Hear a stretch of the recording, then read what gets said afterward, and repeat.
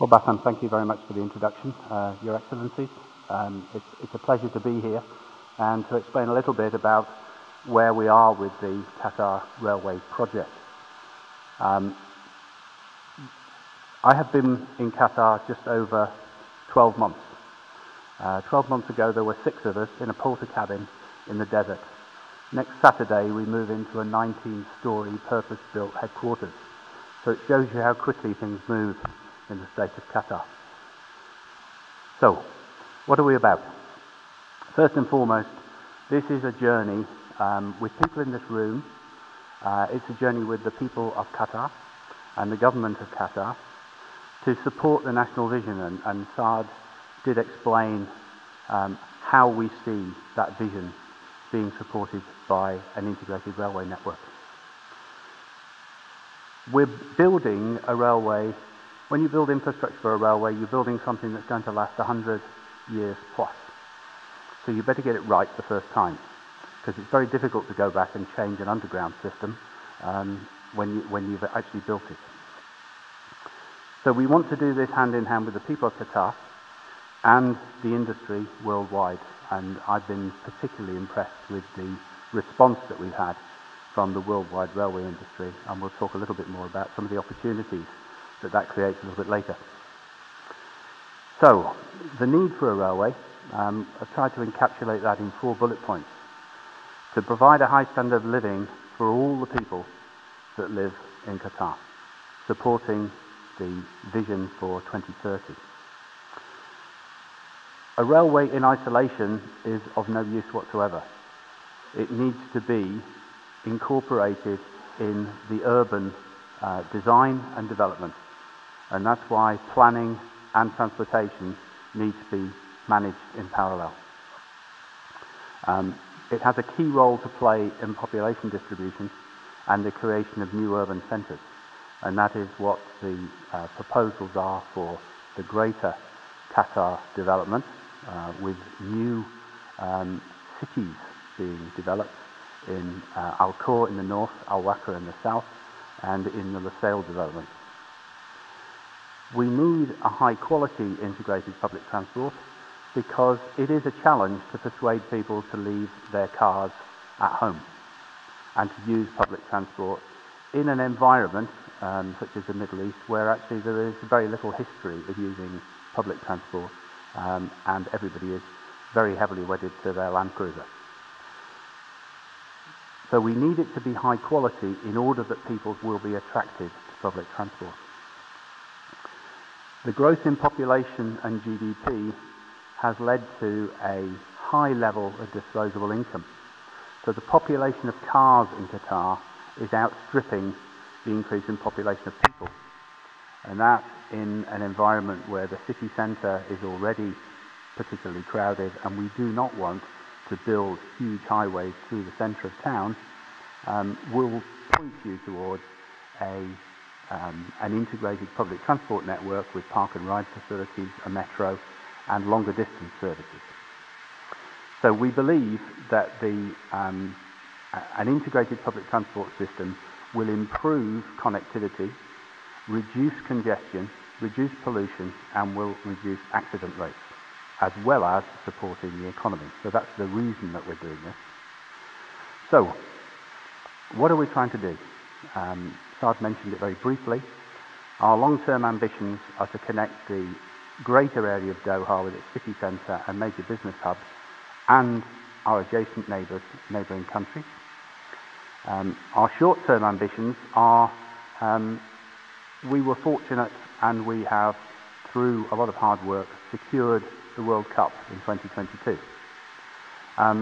But because of the ambition that is shown in Qatar, we've also decided to bid for the Olympics in 2020. So the rail network, as part of the integrated transport system, has to cope with all of that.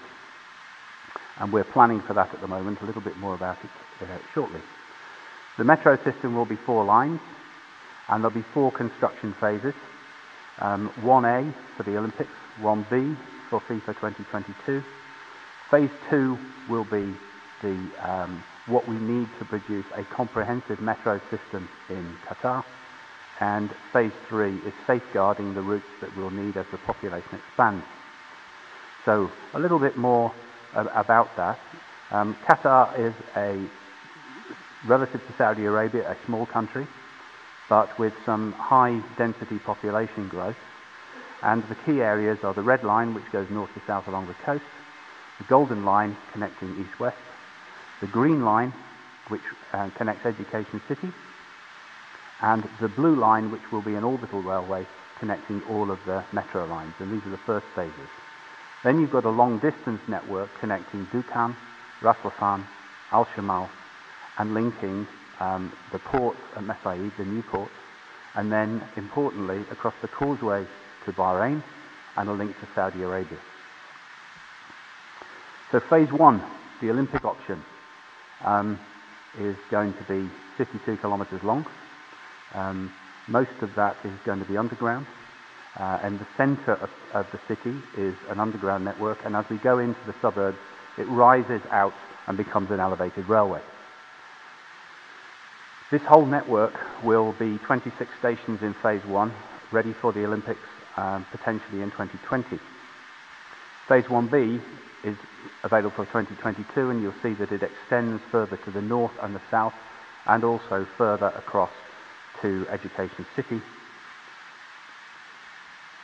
Phase 3, going right to the end, this is the full metro network for Qatar, incorporating the greater Doha area and stretching out from Al Wakra and Mesaid in the south to Al Khor in the north. So the integration with other projects that are going on is really important to us. Obviously, the airport, the Qatar-Bahrain Causeway, Lusail City, Education City, downtown West Bay.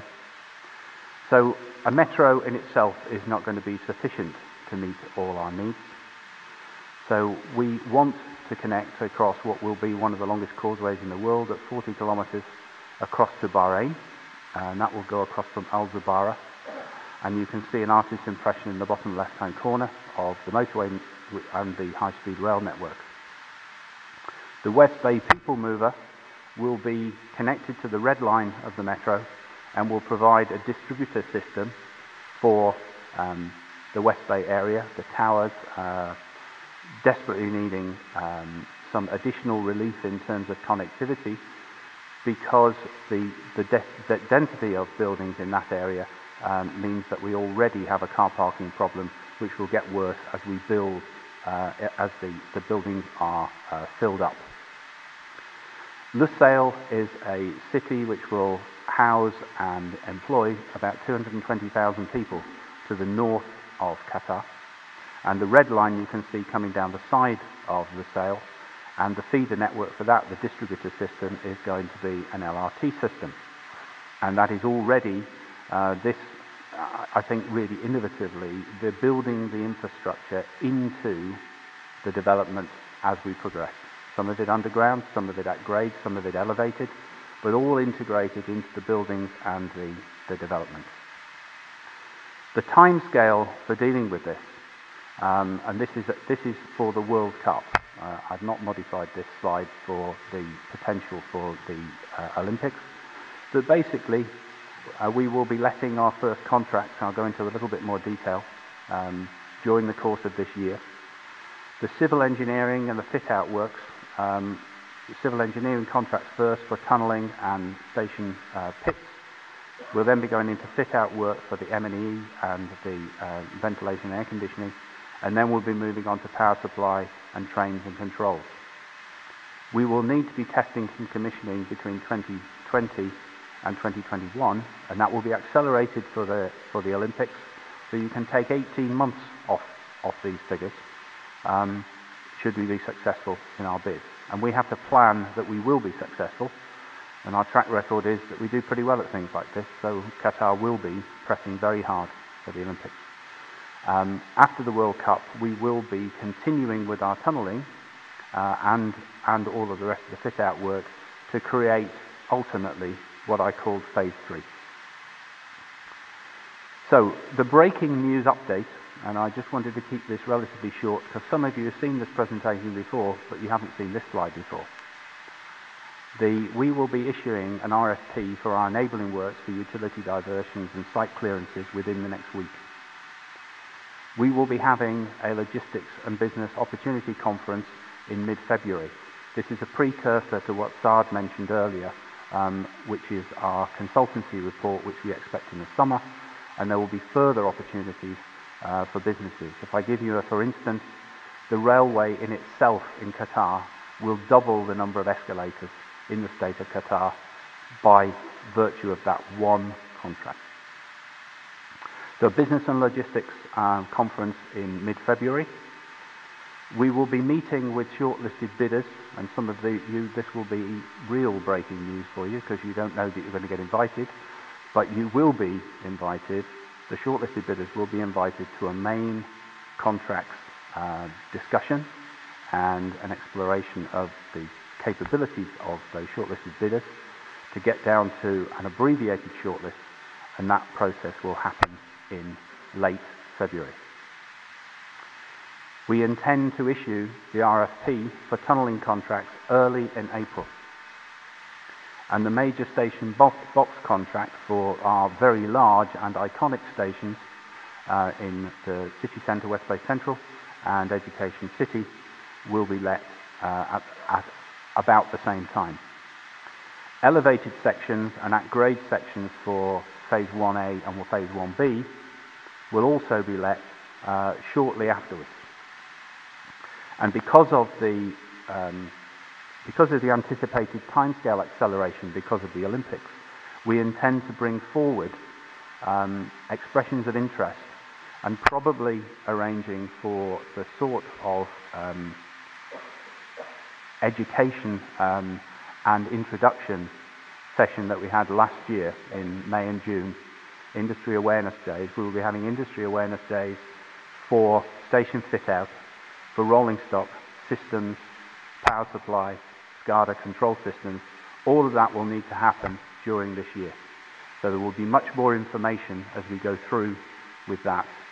And I anticipate a lot of interest. We had over 600 companies register with Qatar Railways with the industry awareness event last year. We anticipate the same levels of interest for the fit-out and the rolling stock. We will be keeping that dialogue up with the industry. It has proved to be advantageous for the industry, and it's proved to be advantageous to us. I'm not going to say any more about the programme because we have with us Ghanem Al-Ibrahim, who's our Chief Programme Officer, and he'll be talking in the Metro stream tomorrow about how he's going to accommodate this incredible acceleration of these programmes. And we will be available throughout the day. I'm more than happy to meet people. I'm aware of the fact that time is very pressing. So I'm going to keep quiet now, and we will take the opportunity to discuss. And Bassam, if we've got any time, I'm more than happy to take questions, but I think that your timescale is somewhat abbreviated.